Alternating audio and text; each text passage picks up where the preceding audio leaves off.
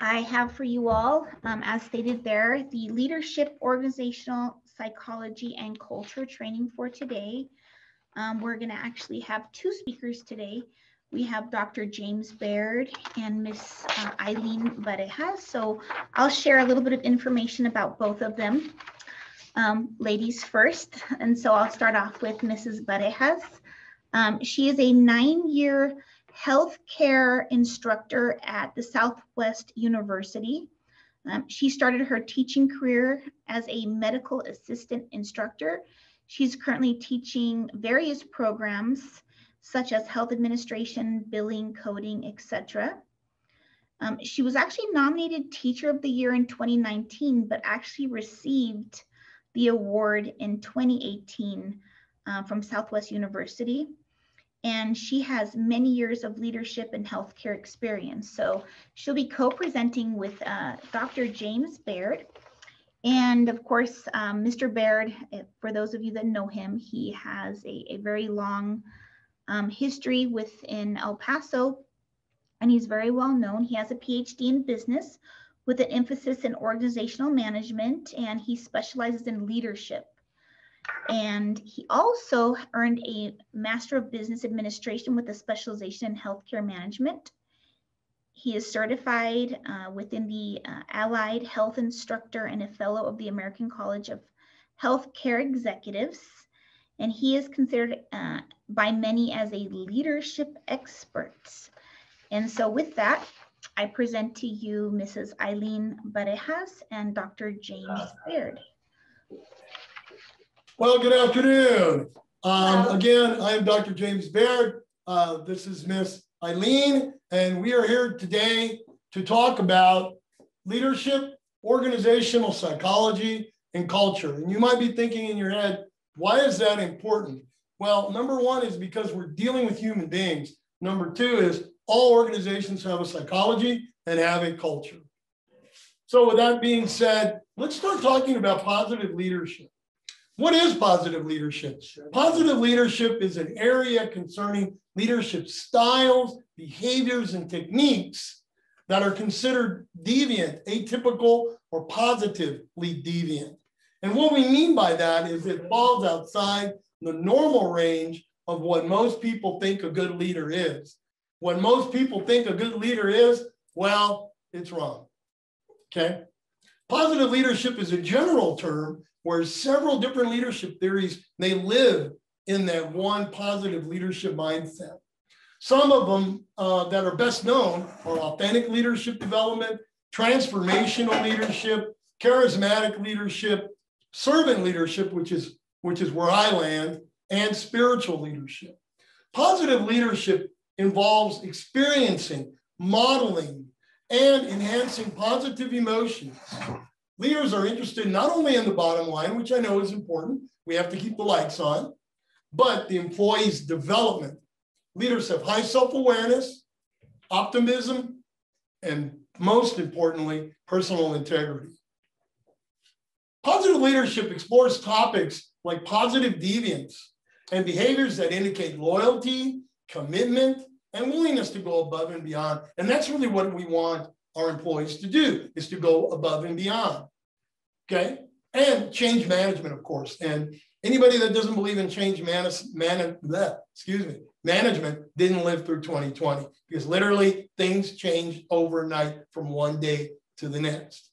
And that's when you learn to adapt, adjust, innovate, and move forward, okay? There are many positive leadership styles that can add engagement, empowerment, and productivity to the organization. And this is key, and it's super important, because this is where we need our employees to be. For instance, authentic leadership style has 4 caveats: self-awareness, which is constant knowledge of one's own character. You know yourself. You know yourself, okay?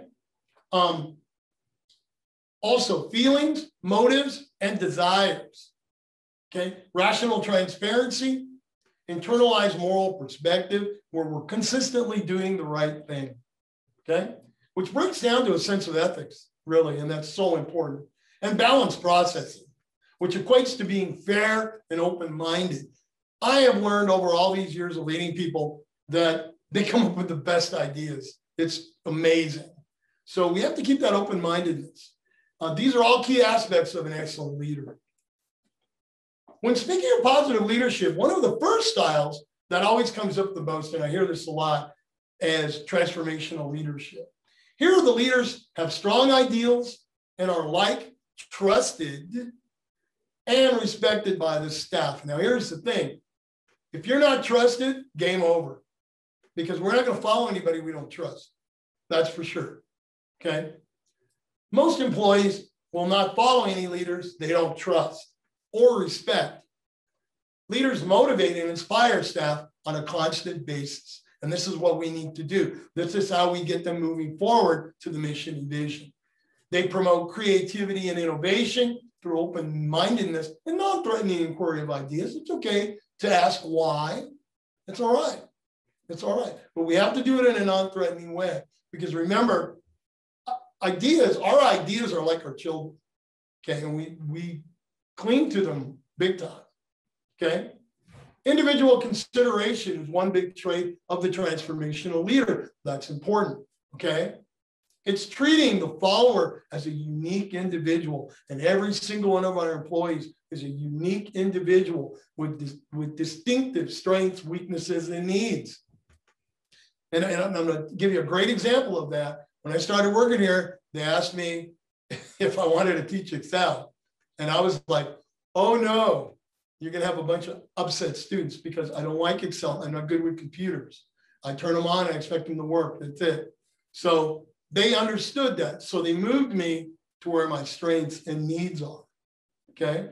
This is a key ingredient in getting employees motivated, engaged, and having that feel of empowerment. The empowerment's key because empowerment gives us a feeling that we're in control, and no one likes having that feeling of being out of control. That's a scary thing. That's why so many people and so many organizations struggled in 2020. Sure. Charismatic leadership is a subtype of transformational leadership and has many of the characteristics that we see in transformational. Charismatic leaders are very skilled at communication, and that's a key proponent of leaders. When I do consulting, I ask them, what are the three big things that you find are problems? Almost every time, one of them is communication. So it's really important. These types of leaders have a way of getting people to follow the path that's necessary in communicating the vision and mission of the organization and getting the employee to move the organization closer to that vision and achieve the goals of the organization. Because if you get closer to the mission and vision, guess what? The goals of the organization get accomplished. One final style is servant leadership. And this is where I fall. Servant leaders embroil specific traits. Empowerment, giving them that sense of control. And development of employees, and that's key. If you're not training, you've got problems. And this is what I see all the time. I'll go out and I'll ask, when was the last time you had training? 5 years ago. You know, like, wow. Expressing humility. That's key. Nobody likes an arrogant leader. Authenticity. Interpersonal acceptance, accepting everybody, including them. And stewardship. Nobody wants to feel like they're not included. So what did the facts suggest? Everybody knows I'm an analytic guy, so you know this was coming up if you know me. The facts are very clear about the above leadership styles. Positive leadership styles link to better outcomes. And as a leader, what is our goal? Better outcomes. Negative leadership and transactional leadership just doesn't work. Negative for sure. That will fail for sure very quickly. Transactional leaders don't last in the long run. Okay? Because it's not just about getting it done. It's about how you got it done. These styles have been found to contribute significantly to employee performance, job satisfaction, and the workplace going well beyond the expected effort margins, and that's what we want. Also, servant leaders tend to attract better talent. Now, I know I'm preaching to the choir here because I'm talking to a bunch of HR folks, but what are you trying to do? Attract better talent. That's what servant leaders do. Staff enhancement, because we're going to have to enhance the staff to become major competitive, and both individual and team performance improvement. Okay, positive leadership is about having good relationships with your employees. And here's the thing: Leadership is about relationships. And I'm not saying make them your best friend. I'm just saying you've got to have a relationship with them or they're not going to follow. Understanding other points of view, not pretending to have the right answer when you don't. If you don't know, just say, I don't know. And creating an atmosphere of innovation and creativity where they can adapt, adjust, innovate, and move the company forward and themselves. Now we're going to get into something really cool. And we've all been in the flow state. The flow state constitutes the emotions experienced when tasks are going well. And the employee feels in the flow or in the zone. I know you said, oh, I'm in the groove, or I'm in the zone, or I'm in the flow. The theory is if employees have the perception in this way, they are more motivated and engaged in day-to-day activities. Staff then have a subjective experience that is pleasurable. Why leaders say, I'm going to make it a living hell and at work every day, and they're going to be productive. I don't get that, because let me tell you, they're not going to be productive, I guarantee you. Okay, employees describe a current or a flow, almost like electricity throughout the activity. This adds an experiential involvement to day-to-day tasks and increases creativity, innovation, and effort. This in turn can increase productivity, profits, and facilitate a competitive environment. So the challenge skill balance, the flow state requires a balance between the staff member's skills and the challenge of the task. When employees have a task that they're not adequately trained, well, guess what? Or they're not adequately educated in, they're not going to do it very well. They're going to have negative emotions, okay? We can't have them having negative emotions, especially if they're face fronting, taking care of customers. If the task is too easy, they may become disinterested and disengaged. It is important for the team member to experience the flow and become actively engaged in the task and not overwhelmed by the activity. Proper training is the name of the game. And we do a lot of training, and we need to do a lot of training because people aren't doing it. And training, they become masters and they become highly productive. They get in the flow and the optimum state of engagement occurs, rendering the staff member highly engaged and competent at whatever task it is. This in turn increases productivity, which is the name of the game. So we also have to have clear goals and unambiguous feedback. To be in the flow state, one must refute the incompatible demands of the task and focus on the next step. Setting defined goals is key here. There are positive correlations between flow state and performance goals, because when they get into the flow, they become highly performance. And you can take that into sports, because when you see somebody, it doesn't matter the sport, when they're in the flow, they're unstoppable. I'm going to pick on Michael Jordan, but when he was in the flow, he was impossible to beat. Impossible. He just took over the game. Okay? While positive feedback can come from different areas, its goal is to let staff know they're succeeding, because they need those short-term wins. And they also need to know what they need to do every day to be successful, because if they're successful, the organization's successful. The guiding feature of flow state is the intense experimental involvement in day-to-day activities. How can they make the task better? Action awareness is kind of interesting.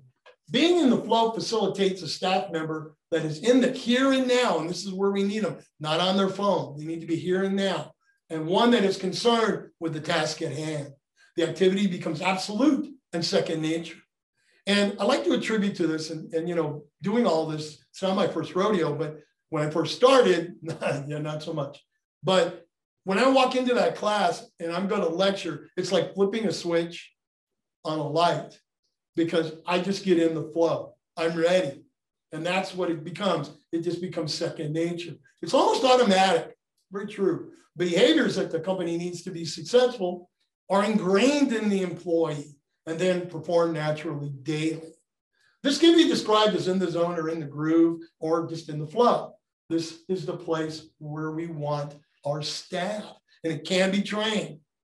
So the staff can take care of the customers and make them customers for life. Because remember the 80-20 rule, 80% of your profits come from 20% of your customers. And those are the ones that are coming back all the time. Concentration on the task. This is immersion or total concentration in one of the key dimensions of the flow state. And believe me, to lecture to 30 students or to do training, you have to be immersed in what you're doing. What this does is it enables them to get into the state of flow and direct their attention on the task. The flow itself circumvents distractions and promotes full engagement. I sat in New York in front of 2,500 people. There was distractions everywhere, noise behind me, everything. But I was so immersed in what I was going to do because I needed to be that I didn't even hear any of it. The employee then concentrates on the task. It is only aware of relevant factors and ignores any unrelated elements that doesn't have to do with the task or interfere with their success as well as the organization. Okay, now I'm going to turn it over to Ms. Ileen. Okay, so sense of control. In the state of flow, a sense of control is present without it being cognizant. So again, when we're looking at the sense of control, this is when you actually have your employee where they just lose themselves within the work and whatever the task may be. So without the mindset of being in control, I really want you to really focus on this sentence as I'm about to read. So let's do it together. Without the mindset of being in control is a sense of control where they feel that they can achieve anything. So how many of us have actually given our employees that mindset where they can actually achieve anything? So if we haven't, then we need to get back to that realm. I know with everything that has been going on and has gone on, that we have to go back to that concept. So the concept of exercising control in difficult situations is the key to flow actuality. With the flow experience, employees have stronger control of characteristics that can lead to increased productivity. Individuals with weaker sense of control, this is when they actually lose their productivity and also may suffer the company's goals and what they're expecting to achieve. So this leads to loss of self-consciousness. He or she shapes to others that may be the key elements of workers' work life. So think of Bob. So we all have a Bob in the environment and working. So when we go into work, we see that individual. We see the fact that we see him working on a daily basis. We know that he's getting the work done. And it's just so relevant that we don't even check to see his work. We don't even focus on his activities because we just know that he's getting the work done. And this is when we lose self-consciousness. So when an employee is set from free self-consciousness, he or she tends to do things intuitively, which means, again, that they take the realm of it. They don't even have anybody else second guess their work. So preoccupation disseminates and the employee shifts his or her focus on the endeavor, which is, again, getting the job done, getting what is expected of them. Now, transformation of time. This is my biggie. This is my favorite. So most employees can lose track of time, which can be normal, depending on the situation. Again, the experience can flow and disrupt the concept of time as the employee is completely engaged in the moment and in the activity. So we've all been in those scenarios where we are given a task that we feel so confident in that we think that we can do it within 6 weeks of time, maybe a week. It just depends on what was given to us, such as a task, or as a leader to give your employees something that they need to do within a certain amount of time. And it can, for instance, if you were to give me something that has to do with business or marketing or numbers per se, that will take me forever to get done because I really need to focus on it. I really need to take it into. But if you give me something to do with billing and coding, health administration, something to do with my realm, then the loss of time could be either a positive thing or a negative thing. Again, it could be something that I can just see myself completing within a matter of moments.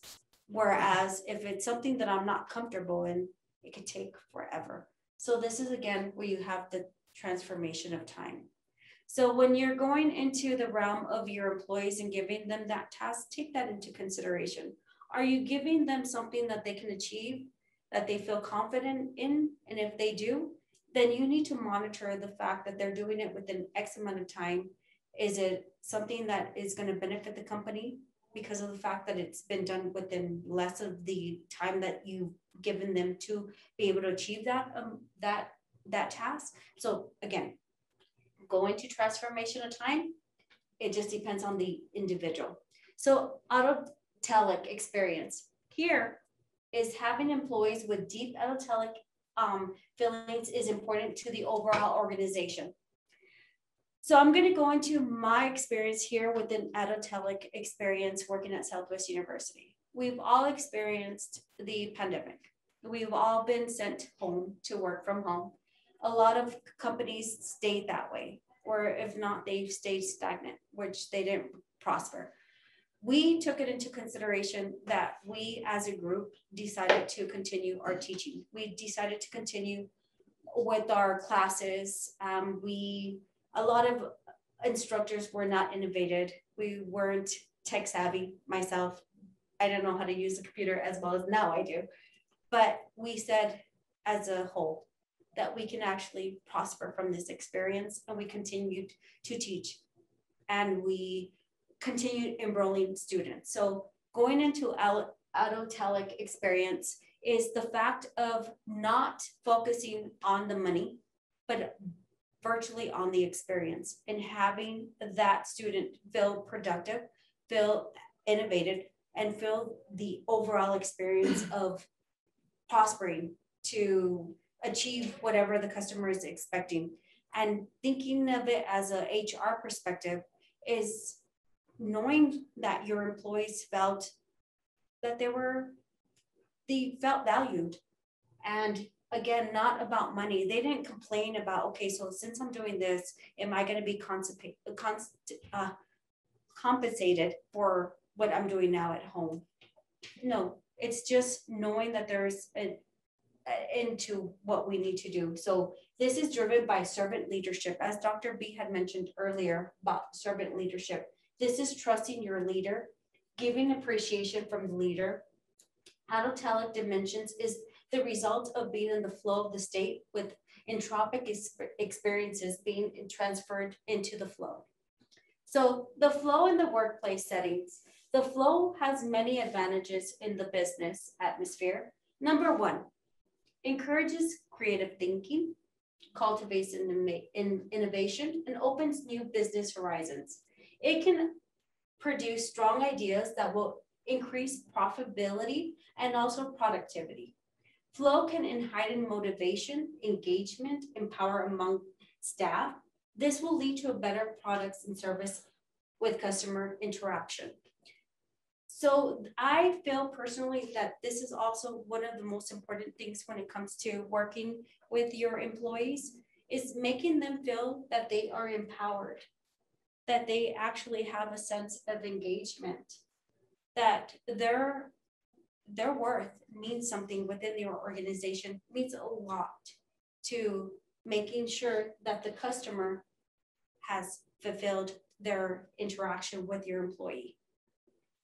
Now, job crafting. So now we're going into job crafting. Individuals mostly spend their work working, and they think of this. How many of us are looking at our timer and we're saying, oh, it's 5 o'clock, almost time to go home. So we don't want that. So this is when it comes to HR or your type of position. For instance, with us, it's just making sure that we make our job interesting. We make it as innovative as possible as we can. I know a lot, work is hectic, but if leaders could make our jobs a little bit more interesting, more innovative, how can we do that? How can we make this a little bit more interesting for our employees to make them just feel like if their purpose is bigger than what is expected of them? So this is the key element of job crafting. Job crafting is essential in taking positive steps and actions to redesign everyday work duties by changing, again, their tasks, their relationship, their perception, and again, their job itself. So the main assertion is the staff stay in the same role, but get more meaning out of their job by changing how they do their everyday tasks. So giving you a little bit of insight working here at the university, what we do to innovate ourselves and to make things a little bit more interesting is we do a little bit of, we have balloon fights. Yes, we do. We actually do at the end of the year, usually July, June, is we end up coming up with the ideas to get our staff involved. Not only just teachers, but we have our, when it comes to financial aid, job placements, and we go at it. We actually have a balloon fight. Why is this important to the organization? Again, it's bringing us together. It's getting us a sense of feeling that we belong and that we mean something to the organization, even something as little as that. So the key types of job crafting, I'm going to go into the 3 types of job crafting. So the standard definition of job crafting is an employee initiates approach which enables the staff to shape their own work environment, such as it fits their needs. So if you were to look at your current employees that you have under your realm of HR or whatever organization that you're currently working at, and you just focus on those individuals, do you know their strong attributes? Do you know what they're capable of doing? Their strong ethics, where they excel in these areas? And this is what we need to focus on the most, because if not, this is when it can become irrelevant as to job crafting. So we need to focus on those strong attributes because of again, this aids in the types of behaviors employees need to be successful in the organization and again, become crafters themselves. So there's 3 that we're going to be going into. The first one is task crafting. When it comes to task crafting, it's the shaping or molding of one's role in the organization. It involves adding or dropping activities outlined in the job description. In the sense, the leader is making the task in the job, the employees, its own. So this is when you actually let your employee run with it, where you have the benefit, when you give them the benefit of the doubt that you know that they're capable of doing or overcoming what is given to them, just trusting them in basic terms. So the employee uses the mindset of extra value. So extra value here, again, with the pandemic and everything that just happened, we were given the opportunity to make our own classes online our own and dealing with the situation. So this is what I personally think was an extra value added to our organization is, again, this is a type of crafting that involves changing the nature of the job, which is exactly what we did. We changed the nature of the job and we evolved with it and we took and we embraced it. So dedicating different amounts of time to what is being currently done. But the goal here, again, is to increase the quality of the customer experience, not quantity, but quality. So eventually with quality will eventually come quantity. So relationship in crafting and changing up the interactions.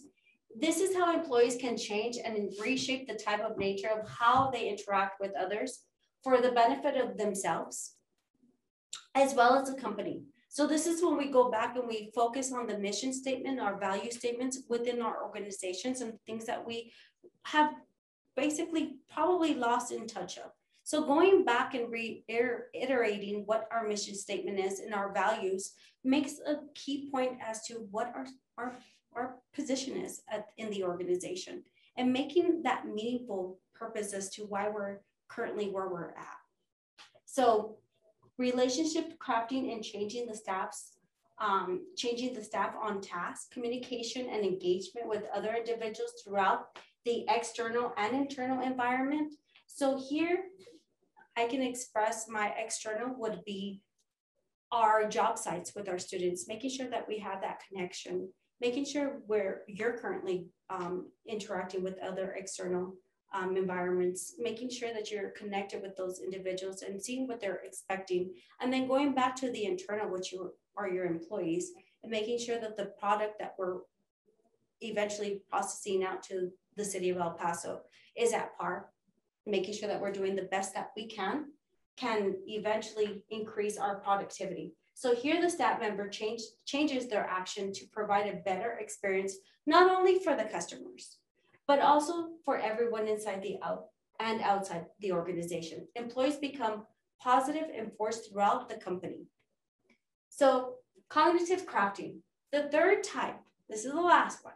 So the third type of crafting is cognitive, and it's about how employees change their mindsets and behavior to better match their success. By changing perspectives and perception on what we are doing daily, and one can create their own meaning. Many times this leads to increased engagement and feeling empowered among staff. Through job crafting and components, leaders and employees can redefine, reimagine, and get more meaning on what they do every day. This can bring increased benefits to the organization. And crafting items. So these are some kind of crafting items that we've come up with. So the following are some items for you to take into consideration. So here, give preference to work tasks that suits the employee's interests and skills. I started here 9 years ago, and the first job that I was assigned to teach was medical assistant. So working as a medical assistant instructor, they had asked me to teach dosage calculation. That's something that I was not familiar with. I'm not mathematically savvy. And when it comes to prescriptions and calculating the dosages, I wasn't too familiar with. But at the time I had a director, Mr. Segura, Dr. Segura now, and he said, you can do it. You can do anything. If I believe in you, you can believe in yourself. So having that perception that I can actually do something that I didn't feel comfortable in doing, this is again, crafting your staff and getting the realms of what you think that they're able to do, but though they don't think that they can do, that's innovation. That's compromising the crafting skills. So organize special events in the workplace, encourage work groups. So I did get a mentor. I did have a mentor that was given to me to help me better myself when it comes to classes that I was not familiar with. But that just makes you individually a better person along with the organization as a whole, because it makes us stronger. And that's the whole point. So assign a mentor. Remind workers of their significance. What's the purpose? What's the realm of them being here in the organization? How is this making your employees a better person in the community?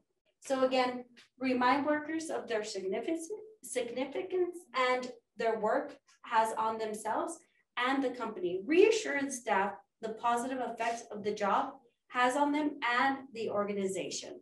So here I'm going to go ahead and pass it over to Dr. Beek.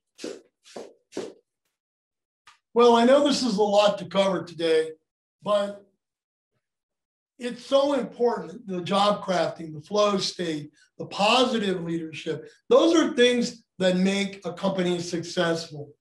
Some final thoughts before we open it up to questions. Organizational leadership is a psychological endeavor, and that's because we deal with human beings. And anytime we deal with human beings, there's going to be psychology involved. Not only excellent leadership, but also a knowledge of culture. Each company has their own psychology and culture, good and bad. We must keep in mind that we are leading human beings here, okay? Employees will have feelings, perceptions, and mindsets of their own. And we have to realize something. Your perception is your reality, okay? So those perceptions and feelings and mindsets can be cultivated to achieve the mission and vision of the organization. And eventually that's what we want to do. This will take a keen understanding of what motivates empowers, and engages the workers. And it can be different between workers, what those are. Leaders must have a sharp focus on these factors to be successful so the organization can be profitable. And that's why we picked this to talk about. In the end, it is the personnel, it's the employees that make your company great and profitable. They are the best and most important asset of any corporation, any company, any organization, for profit, not for profit, does not matter. They are going to be the ones that make you great. Okay, with that being said, we can go ahead and open it up to questions. The only thing that I would like to add, focusing on the crafting portion of the presentation, take into consideration that aspect of it. Go into the slides. Each and every one of you all are going to have this PowerPoint to save for your own personal use, and just really emphasize on those slides and see if you're currently crafting your employees to be the best that they can be. Okay, now we'll open it up to questions if there is any. Okay, we have the chat box is open here. And so if anybody has any questions for Dr. B or Mrs. Barajas, this is the time.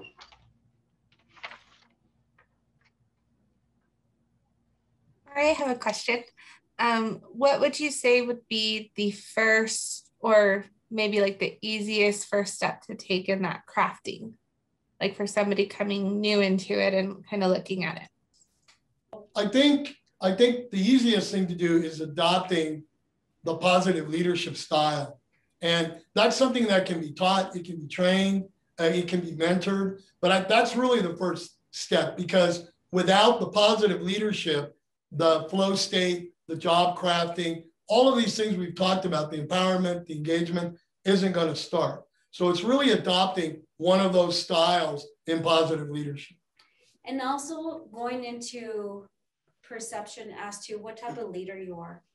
There's leadership style. There's so many different type of leadership. So going and really understanding what type of leader you fall into, then that will actually help you with your crafting. And then also with the type of employees that you have.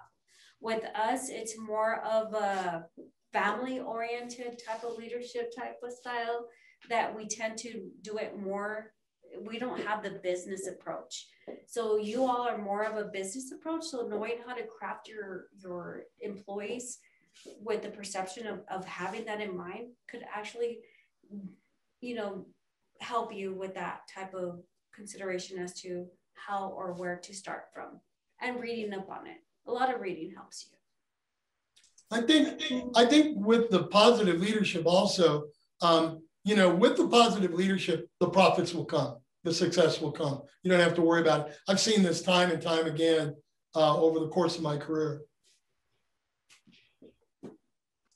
Thank you. I have a comment. In looking at the bios for both Dr. B and Ms. Barajas, it seems that you both do some type of consulting. And I believe, Mrs. Barajas, you have a small business called Future You. Maybe you can share with the group what you both do in regards to consulting. Thank you. So I own my own business. It's called Future You. And what I currently do is I help El Paso with their portfolios. And I also help with resumes, and I do career counseling. Of course, I try to tend my customers to adapt to Southwest University's way of their curriculum. But there's a lot of individuals that have no sense of direction when they get out of high school, or if they're in their late 30s, 40s, 50s, whatever the case may be. So I feel personally, I was not given the direction that I should have been given. So I thought that I should help individuals here in the El Paso area, and then being put in my position that I'm currently in to direct individuals as to where they can see themselves in their future. So that's what I do. I help with their portfolios, their resumes, and I don't see it. So people really focus on 5 years. I don't think 5 years is the realm to go anymore. Years go by so quickly that if you really think about it, 5 years takes you with your associates into your bachelor's. So if you think of that, it takes more than a bachelor's to see your future. You see a master's degree. A master's degree took me 13 months to get. So if we accumulate all those years, we're now focused on at least 10 years from now. So this is what I do, is I see you, I make you see yourself 10 years versus 5 years. And that's what my business is currently in, along with working at Southwest University. Thank you.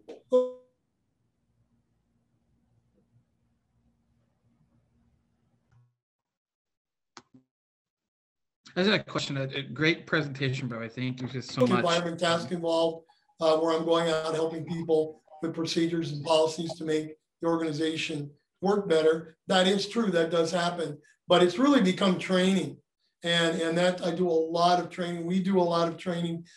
We are available. We'd love to either come out live or we can do it virtual. We can do any kind of training that you need. Any kind of training that you need, whether it's leadership, operations, strategic management, customer service. Customer service is a huge one. That's a huge one that I do a lot of, because basically people don't know how to do it.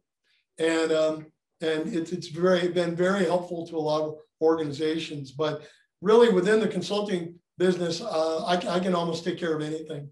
Okay. And then counseling, with everything that's going on with the pandemic and just having that low self-esteem and having a lot of employees just scared and just not knowing the direction as to where they stand, this is where we come into play. We have the opportunity to enlighten the direction as to what they should be considered, as to the direction as to where the organization should be.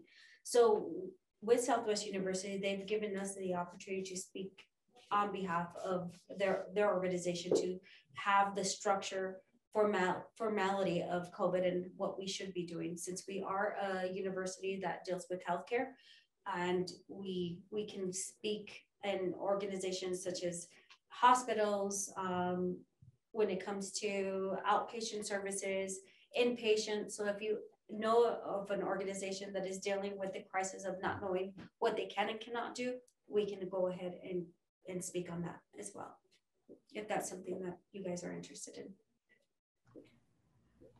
Wonderful. And I'm sorry, Brian, go ahead, sir. Yes, so just curious, as far as from a psychology standpoint, with a lot of employees returning back to work or in a hybrid model, what would be the recommendation as far as in the communication process? Because you don't want to lose, that productivity that they've gotten used to in the past year. You want to make sure that everything's kept on the same wavelength, or even better as far as return to office. But what strategies would you all recommend as far as keeping everyone on the same page as far as return to work goes? Communicating every single way you can.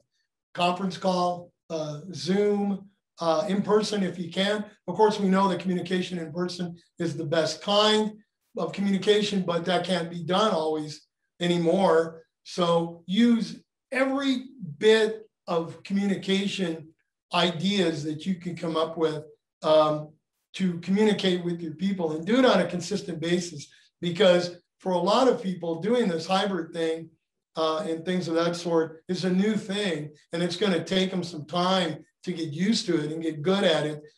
I've seen research where when people start new jobs, it takes them about a year to get really good at it. So we have to think in that mindset, and communicating with them in every facet that we have and continuously. One of the biggest problems I see with strategic plans is the implementation, because basically it's not communicated well, and it's not communicated daily. And it has to be communicated daily in every way that it's available to you. It might be conference call, might be Zoom, might be in person. It might be something like this, a virtual training. And we can do it either way. Like I was telling Mr. Nakid, I said, we can do it virtually. We can do it virtually, or we can do it live, however they want it, we'll do it. Okay. But that's what I would suggest. Communicate daily, all the time. Make sure they understand what they need to do day to day to be successful. In turn, that'll make the organization successful. And giving enough adequate time for them to adjust is a key as well. You don't want to expect your employees to do something within 24 hours and expect them to be on board, because that's going to bring some frustrations. We've all adapted to what we experienced on our own way. We have a lot of parents that decided to work from home. And with that said, they discontinued their daycare. So being considerate of every employee's needs is very important when it comes to transitioning back to normality, what we call, or now know, normality. So those are key attributes to take into consideration when you want to bring back the normality and having them all engaged with what we're expected of as employees.